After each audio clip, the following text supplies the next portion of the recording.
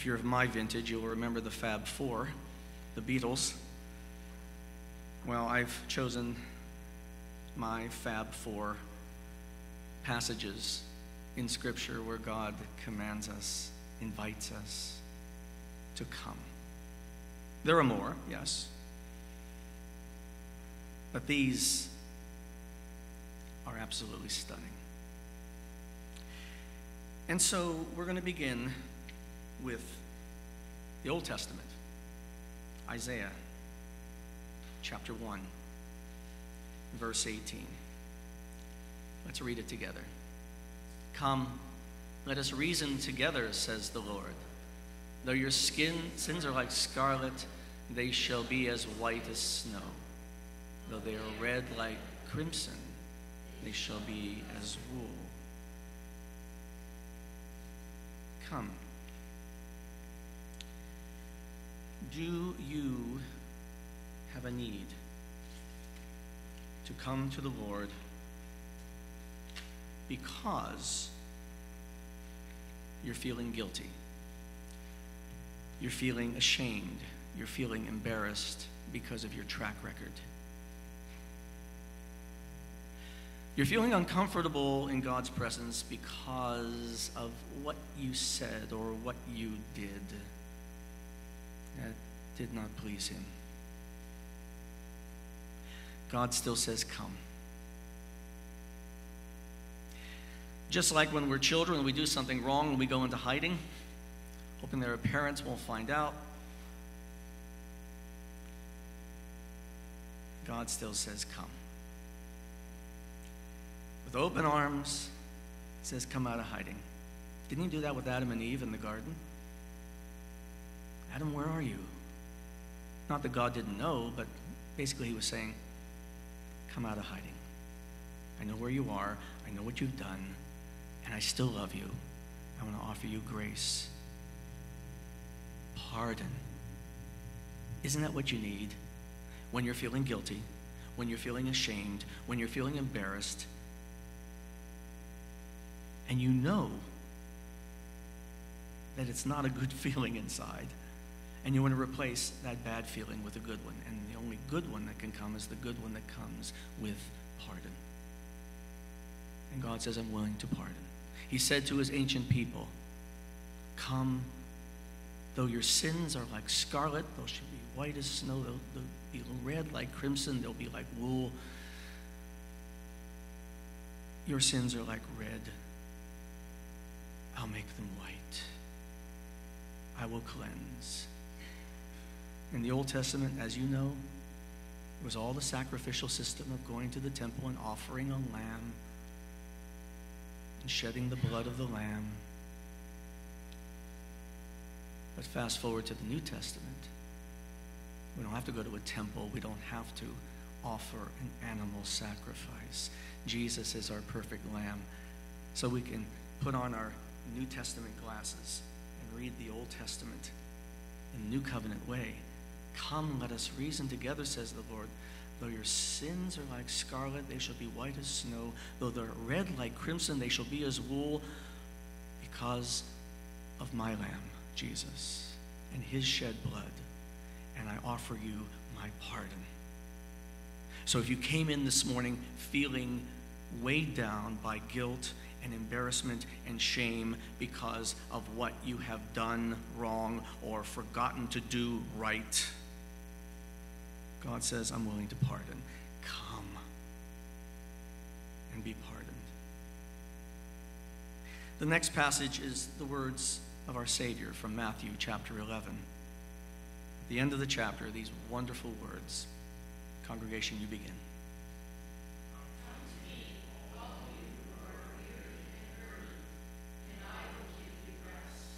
Take my yoke upon you and learn from me, for I am gentle and humble in heart, and you will find rest for your souls.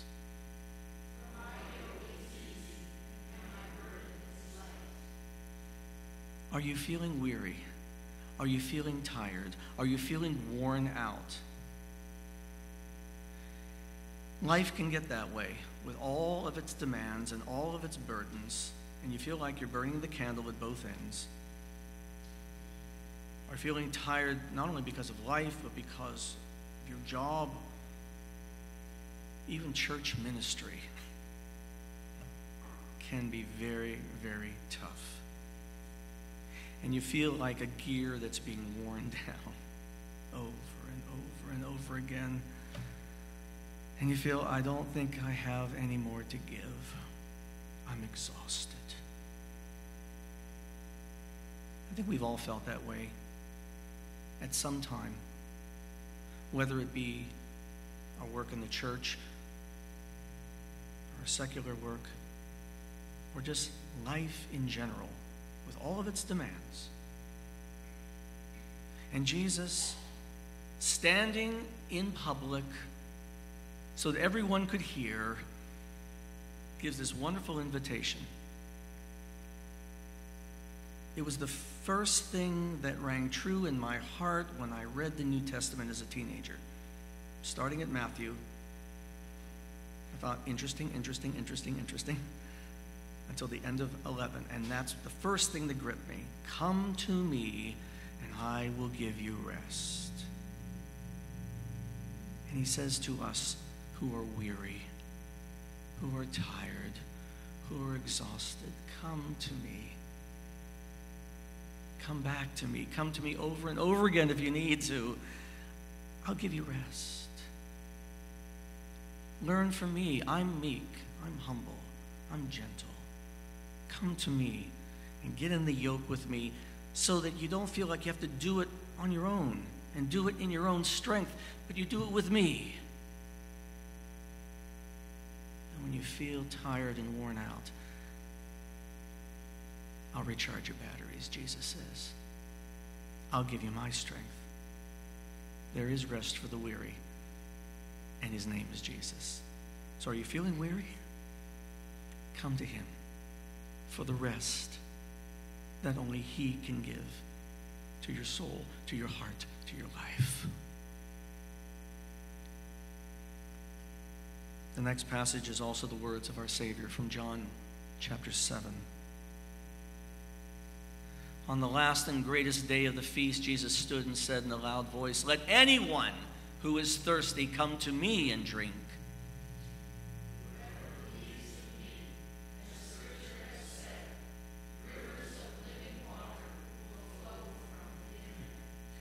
Are you feeling thirsty? Are you feeling parched inside spiritually? Are you feeling sort of drained? Jesus stood in the public place at the temple on the last and greatest day of the Feast of Tabernacles, a day when the priest would take water and pour it at the base of the altar, a very visible symbol to all the people who come to worship. And Jesus, with that going on, says, "Come to me if you're thirsty. I will refresh you." Are you feeling thirsty in your life? Thirsty in your soul? Feel all dried up? Well, Jesus says, "Come to me and be refreshed." Didn't he say to the woman at the well, "I'm the living water. Drink from me, and you'll always have more than you need"? You remember that hymn made famous by the Gaithers? "Fill my cup, Lord. I lift it up, Lord.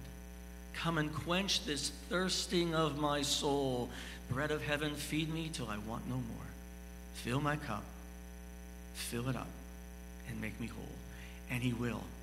You come with your empty cup, you feel drained, you feel thirsty, and say, "Savior, you're the only one who can refresh me." And he will, and he does. But we must come to him by faith. And he will give it. The last passage is the last invitation in Scripture. The first one, by the way, is God's command to Noah and his family to come into the ark. And this is the last invitation from Revelation 22:17. Let's read it together. The Spirit and the bride say, "Come." And let the one who hears say, "Come." Let the one who is thirsty come. And let the one who wishes take the free gift of the water of life. The Holy Spirit says, "Come." The bride, that is the church, God's people, say, "Come." It's an invitation to salvation. Are you feeling empty? And those of us remember how it felt down deep in our hearts and lives and souls before we became Christians. There was that emptiness that nothing could satisfy, though we tried. And only Jesus could satisfy that. Feeling empty? And come for salvation. And then we give the invitation to those who are still feeling empty. And they've tried everything in life. They still feel empty. And we point them to Jesus. So he's the one who can grant salvation. Only he can. No one else, nothing else. God's invitation to come. Are you feeling guilty? Come for pardon. Are you feeling weary? Come for rest. Are you feeling thirsty? Come for refreshment. Are you feeling empty? Come for salvation. Come, come, come, come. God's invitation is a friendly one. He stands in our midst with arms open wide and says, "Come. It's yours for the taking. It's mine for the giving," the Lord says. Don't stay stuck where you are, but come and receive more than you could ever imagine. Come, come, come.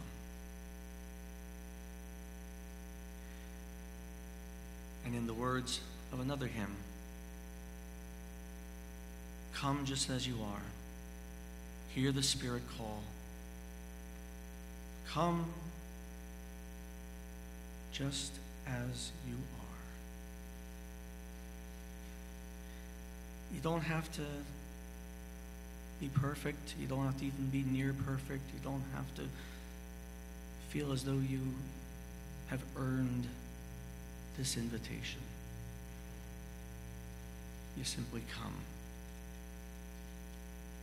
Come to the table of mercy, prepared with the wine and the bread. All who are hungry and thirsty, come and your souls will be fed. Come at the Lord's invitation. Receive from his nail-scarred hand. Eat and remember salvation. Drink and remember the Lamb.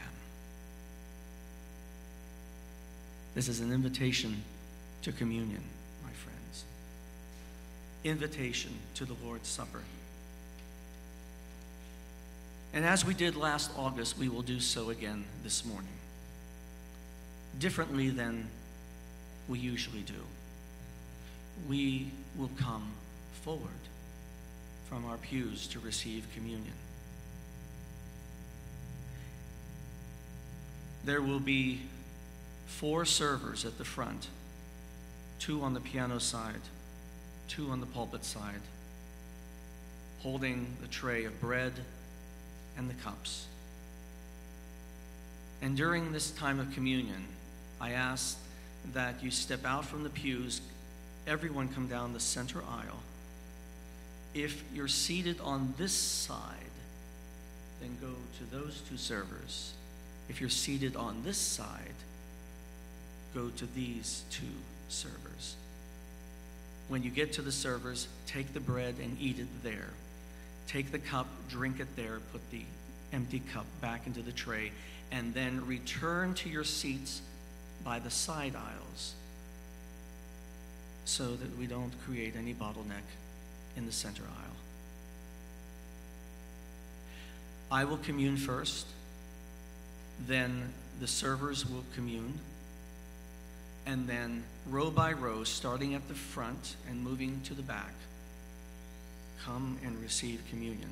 For those of you who feel unable to come or who would prefer to be served where you're seated, I will come to you and serve you communion in the pews with a tray of bread and a tray of cups. The last